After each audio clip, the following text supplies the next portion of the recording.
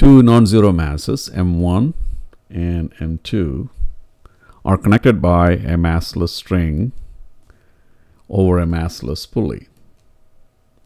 Draw the free body diagram, write the equation of motion, assume non-zero friction.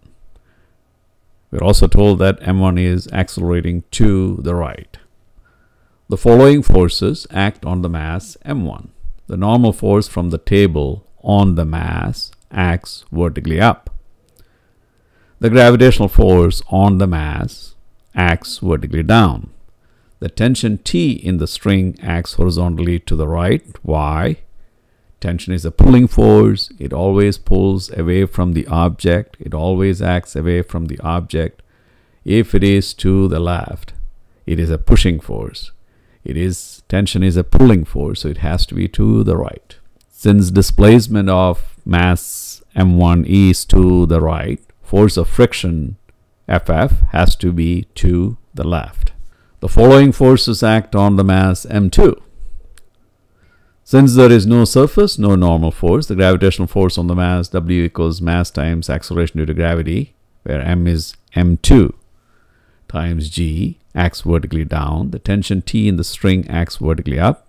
Remember, tension is a pulling force. It pulls away from the object. Welcome to HDTVEDU.com, direct and simple education in seconds. You watch and learn, you do and learn, you play and learn, you pause and learn. Isolate the non-zero masses, define directions, positive x, positive y, negative y. Draw all forces acting on this isolated mass. Indicate the direction of acceleration, if any. So we are told that mass M1 is accelerating to the right. So we definitely know that there is going to be a net force on mass M1, and that net force is to the right. What are the forces acting on the mass M1? So we isolate mass M1. What is to the right? Tension. What is to the left? Force of friction. Why? Because the object is getting displaced to the right. Force of friction will be opposite. So tension is to the right, force of friction is to the left. What acts vertically up? Normal force. What acts vertically down? The gravitational force, M1G. What is the length of the tension compared to force of friction? The length of the tension force has to be greater than the length of the force of friction, because there is a net force. It is not zero. It is accelerating. It is accelerating to the right. Along the horizontal, what do we have? What force is greater? Net force is M1A. Bigger force minus smaller force equals net force. So T minus force of friction equals M1A. Along the vertical, what do we have? Net force along the vertical is equal to 0. So you see normal force is equal to M1G. So those are the two equations of motion, and here is the free body diagram for the mass M1. So we close mass M2 and look at forces acting on mass M1. All right, so let's again review. Tension is to the right. Tension is to the right. Normal force is vertically up. Gravitational force is vertically down. Force of friction is to the left. We expect the tension arrow to be greater than the force of friction. So let's draw the tension force bigger in length compared to force of friction. So along the horizontal, T minus force of friction equals M1A. Along the vertical, normal force is equal to M1G. All right, for mass M2, we close mass M1. And what are the forces acting on mass M2? So we isolate mass M2. We have tension acting vertically up, and we have gravitational force acting vertically down. Which force is greater? Gravitational force is greater. Why? It is accelerating down. Why? M1 is accelerating to the right, so M2 has to accelerate down. Net force on mass M2 is vertically down, so you expect the downward arrow to be bigger. And the downward arrow has to be more than the upward arrow, which is the tension. So what is the equation of motion? M2G minus T equals M2A.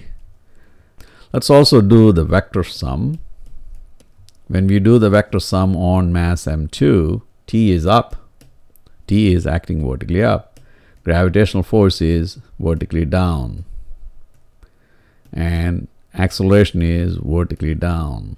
So immediately you see that T minus M2G equals minus M2A. Multiply throughout by -1 on both sides, and what do we get? Negative T plus M2G equals M2A, or M2G minus T equals M2A. All right? So by common sense and by vector sum, we get the same equation. So let's do the vector sum on mass M1. On the mass M1, we have normal force acting vertically up, gravitational force acting vertically down, tension is to the right, force of friction is to the left. All right, by vector sum, net force along the horizontal equals M1A.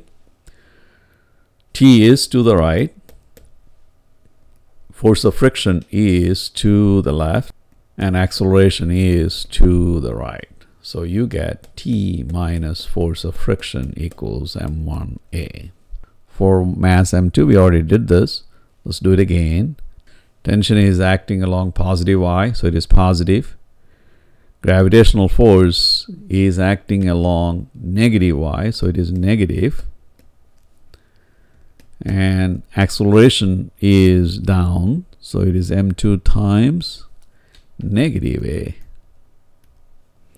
So you get T minus M2G equals minus M2A, multiply throughout by -1. And what do we get? Negative T plus M2G equals M2A. Rearrange. And what do we get? M2G minus T equals M2A. And this is George Mathew signing off. Good luck.